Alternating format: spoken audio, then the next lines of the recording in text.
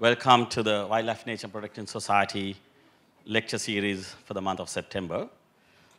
We have to get a few announcements out of the way. Initially, we'd like to thank Nations Trust Bank for being a wonderful sponsor of this event and of Wildlife Nature Protection Society. And at this stage, we'd like to call both Teja Silva and Priyanta Talwata so that we can hand over the first low-risk magazine for the year to them. Rukshan and Ayanti Samarajiva, our editor, and Rukshan Jayawardena, our president, would be giving it to them.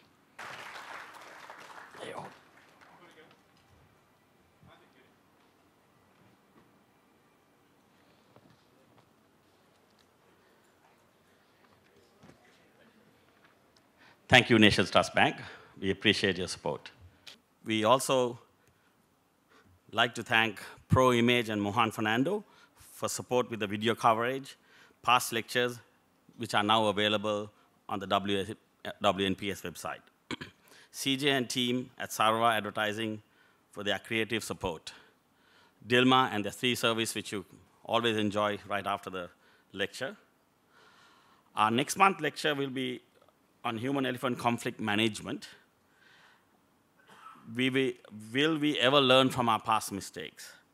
By Dr. Sumit Pilapitiya, former Director General of Wildlife Conservation. I would like to call on Rukshan Jayawardena now to give a brief introduction on our main speaker today. Rukshan. Good evening, ladies and gentlemen. Welcome to this September lecture. Today I have great pleasure in welcoming Dr. Eric Wickramanayake, my friend and colleague in wildlife, to deliver this lecture. He's a much accomplished biologist and a senior scientist. So let me just read you something about his recent work. Dr. Wickramanayake is a conservation biologist with over 25 years of experience throughout Asia.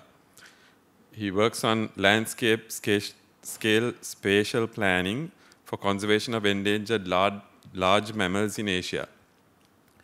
He has an ecosystem-based approach to reducing climate change vulnerabilities and assessing E-flows or environmental flows. He was a senior conservation scientist with the World Wildlife Fund, a research fellow with the Smithsonian Institution, senior strategic advisor with the Biodiversity and Wildlife Program at Resolve, and a consultant conservation advisor to the ADB's GMS BCC project. He is also current chair of the Environmental Foundation Limited, EFL in Sri Lanka. That's where I'm on that board, so we do interact quite a bit, and he is a friend as well. EFL, he took over the chair of EFL about 3 years ago, and since then EFL has become quite dynamic and more relevant than it was for some time.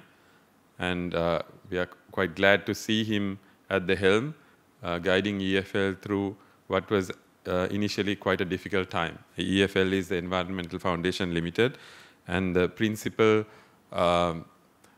organization in Sri Lanka that litigates on behalf of the environment and also individual environmental rights. So I won't speak further because we've already taken up a bit of time. I'd like to, it is my honor and pleasure to invite Dr. Eric Wickramanayake to speak to you on today's subject. Thank you.